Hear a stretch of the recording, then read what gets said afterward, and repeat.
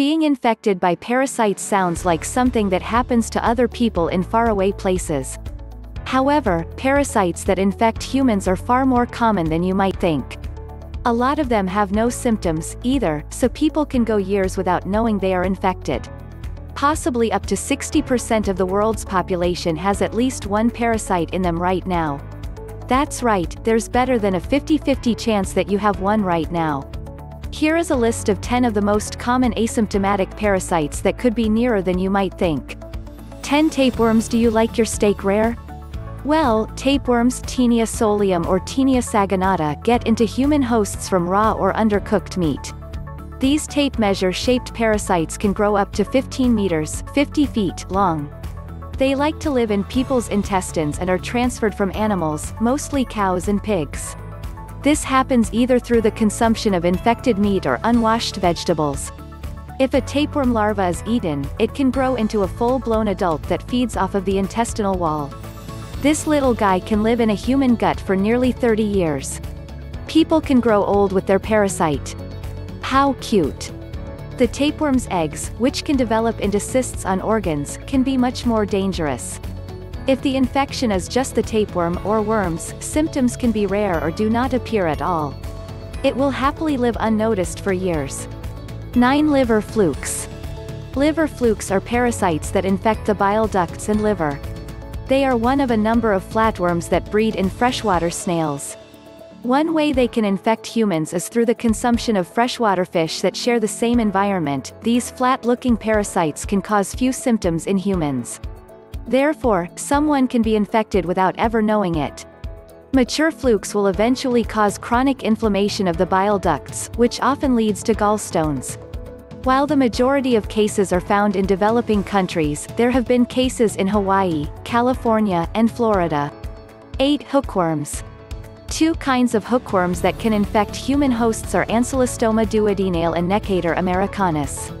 Hookworms make an interesting journey through the human body. They enter through the feet and can sometimes leave itchy rashes at their entry point.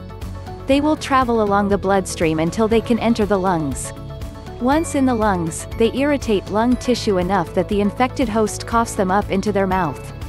If even a little bit of that bloody, wormy phlegm gets swallowed, the hookworm is happily in its desired home, the small intestine. This is a parasite that has been particularly prominent in some communities because it can be transferred from person to person through poop. If infected stool isn't managed properly or is spread in soil, it can infect others easily. Therefore, now that we have better sanitation practices, hookworm infection has diminished, but it hasn't disappeared. It has been argued that the American South was left in an economic lethargy because of hookworms. For about 300 years, nearly 40% of the population was infected. If someone is heavily infected with hookworms, it can cause lethargy and mental incapacity.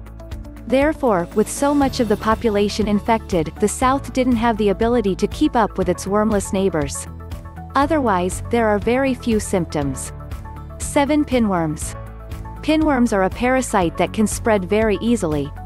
They are generally the most common parasitic infection in North America. They live on the human anus, so it takes just one scratch, and then anything that person touches can be covered with pinworm eggs. If someone swallows an egg, they become infected. There are generally very few symptoms. Sometimes it's just a mild irritation, which encourages the infected host to scratch their butt and keep spreading the eggs. Mostly, pinworm infections are found in children, but they can easily infect anyone who has been exposed to them. 6. Ascariasis. Ascariasis is a roundworm infestation that attacks the small intestine. It usually spreads from exposure to human feces or uncooked meat, however it can also spread via human-to-human contact. Usually, it has few symptoms, unless the host has a large infestation of these roundworms.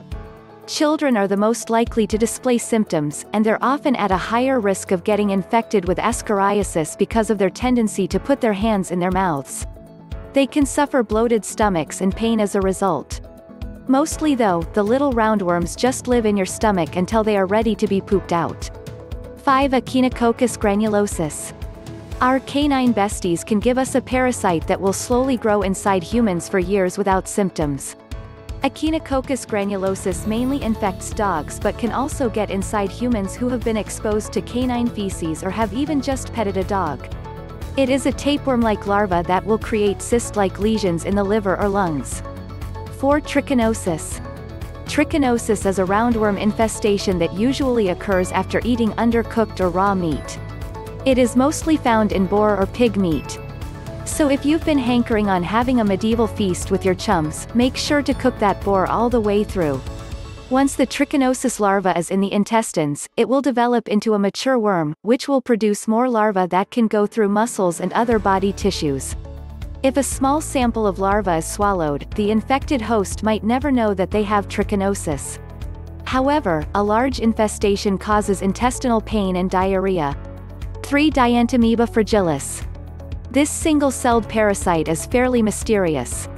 Not only do scientists and medical professionals not know how it is transmitted, but they don't know if it produces any symptoms in human hosts. It might cause diarrhea and abdominal pain in some cases, but mostly, it is asymptomatic. There have been some connections with pinworms, and it is conjectured that transmission comes from eating the eggs, but really we don't know much about this pervasive parasite. We do know that Dientamoeba fragilis can infect large populations without anyone knowing they have a parasite in them. 2. Microsporidia. This group of single-celled parasitic fungi can infect a huge range of creatures, and humans are among them. Unless the human host is weakened in some manner, such as being immunocompromised, the fungi can exist asymptomatically and harmlessly. These spore-forming parasites often live in fish. Microsporidia were originally considered to be protists.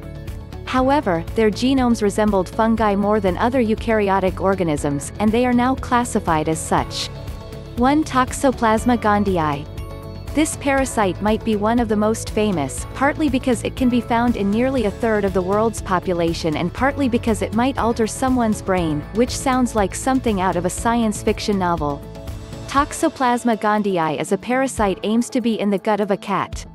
How it gets there is fascinating.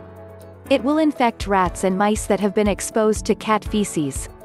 Then it will travel to the brain and pretty much take over the rodent's natural fear of predators, turning it into attraction. The rodents, instead of running away like they normally would do, instead seek out cats and promptly get eaten. The parasite has then succeeded in its goal of ending up in a cat's gut. Where it gets weird is that Toxoplasma gondii can also infect humans.